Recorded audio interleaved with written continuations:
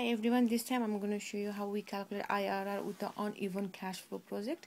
This is a project B. You can see project B, it has timeline from year 1 to year 5, but it has different type of amount, which is year 1 20,000, year 2 12,000, year 3 10,000, year 4 10,000, year 5 10,000. This type of question called uneven cash flow, and I'm going to use Sharp EL735 as calculator for IRR. First thing, you need to put your initial investment, which is project B, minus 45,000, and you need to put here minus bottom minus and 45,000 45000, and after this you put here ENT data or data ENT, and after this one year 1 it has $28,000, 28,000, and again put ENT. You can see on the screen which is 1, that means year 1.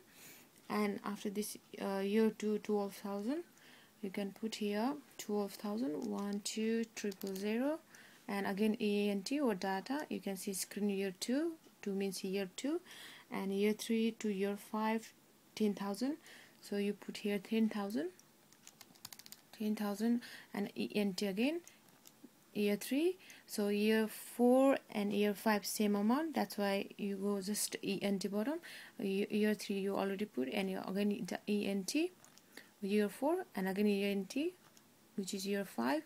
You put all the information here, so you can go on here on bottom, and after this you need to calculate your IRR. That's why you're going to go second F yellow bottom, second F, and after this here you can see cash or CFI. And after this one you can just put compute your IRR, so COMP. You see here 21.65% of your IRR for project B. 65 you can round up, make it 7. You can match your answer with the book answer. You see here project B IRR 21.7%. Thank you. I think this will help for your exams. Thank you. Good luck.